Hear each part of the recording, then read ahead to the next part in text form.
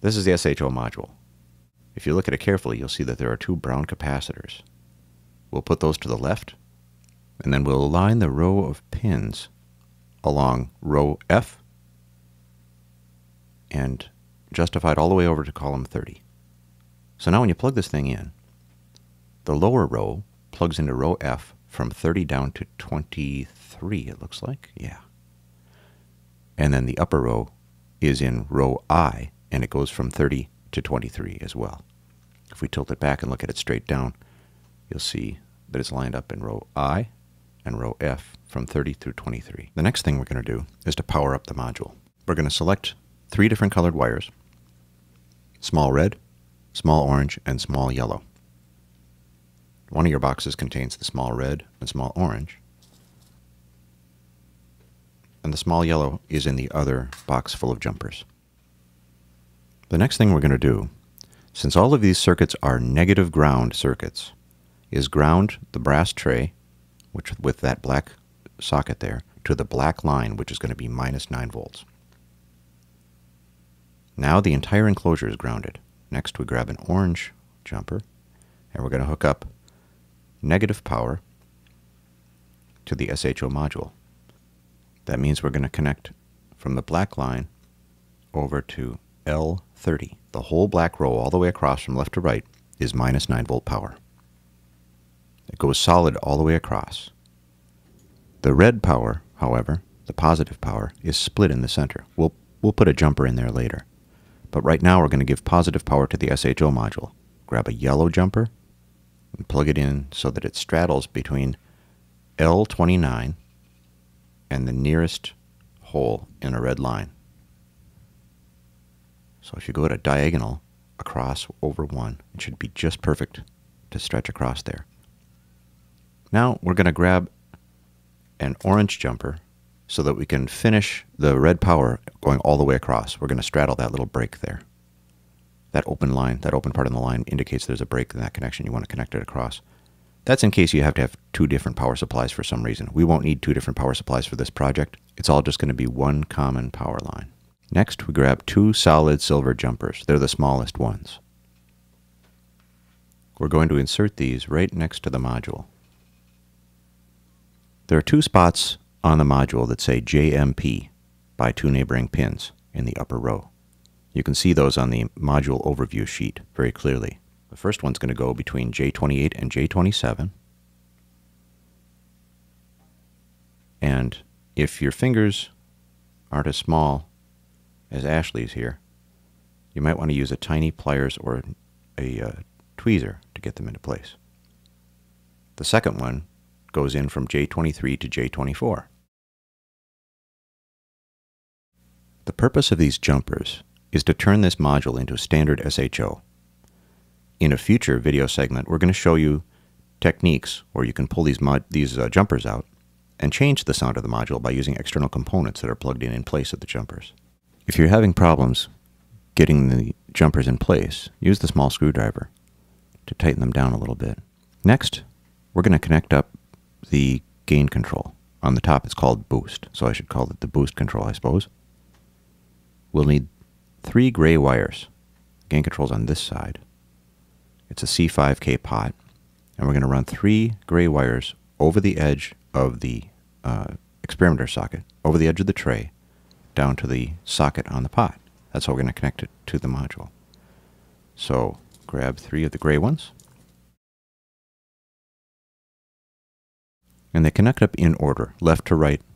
The holes on the pot are going to line up with the first 3 holes at the edge of the experimenter socket. Starting with the far left hole on the pot, which is labeled CW, which means it doesn't mean counterclockwise, it means clockwise. That's where the wiper is connected when it's turned all the way clockwise. We'll plug that into the corner hole A30.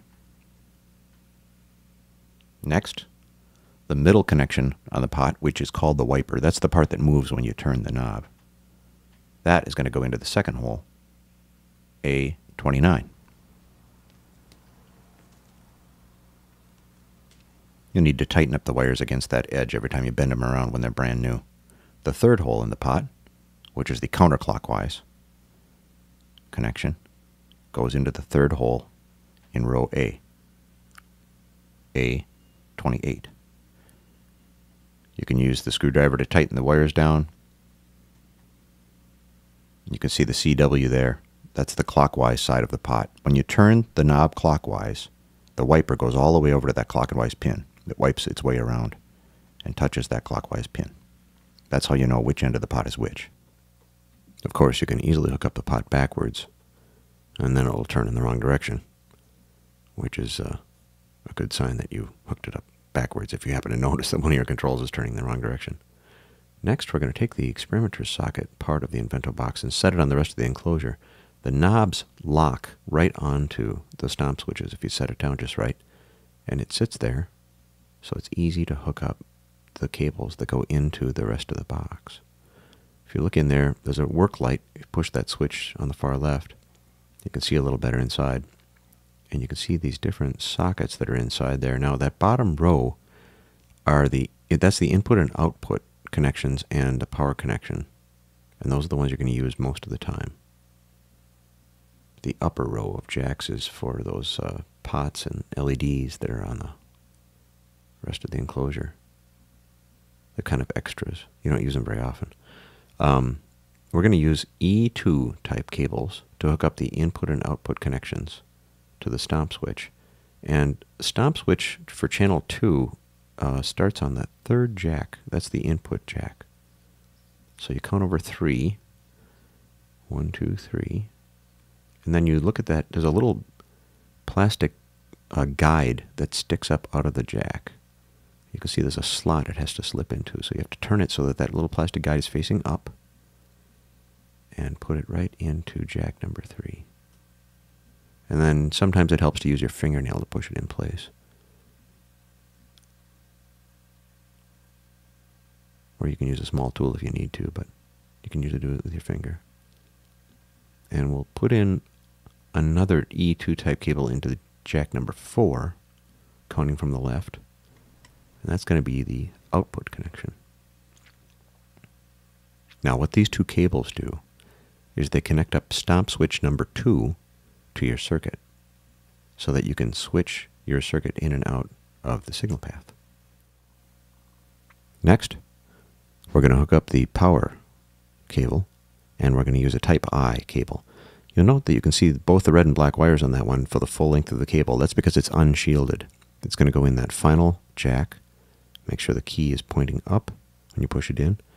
The reason we use the gray shielded cables for audio signals is to keep down any potential for squealing or feedback or crosstalk or any of the other evils that can creep into audio signals. Now, when you're hooking up the power connections, you can choose any of the jacks in the red row for the red wire, and any of them for the black wire, any of the jacks in the black row for the black wire, because they're all connected together. We just happen to choose the first one on the far right for the red and the fourth one over for the black in this case. You can use those if you wish. Now it's powered up. Now to hook up the input to the Inventobox, we take the input jack connection there. The left one is the input. And if Jason could pan the camera up a little bit, you can see the third connection there is the input to the module.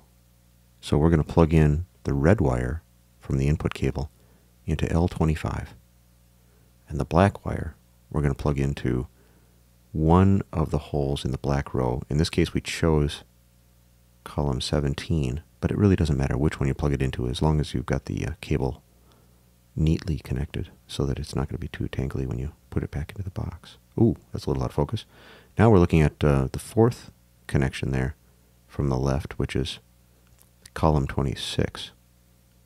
We take the output cable, plug the red connection from the output cable into L26, and the black connection, which is a ground shield, into the black row anywhere. We chose column 18, but you can choose any one you want, whatever makes it neat for you. Now, magically, at this point, the SHO is complete. There's only one little thing to check, one last little detail. There are two switches on the inside of the Inventobox, two tiny black switches. Ashley's pointing at the one on the left right there. That's the one that lets you choose whether you've got 2 channels or 1 channel of operation. We need both channels operating, so we switch that one to the left. And then there's another switch on the right, and that one turns off and on the LED on the stop switch on the channel 2, and that one we want to make sure the LED is on, so we turn that one to the left as well. Both those switches should be to the left if you're using 2 channels. And voila, the SHO is complete. Yay.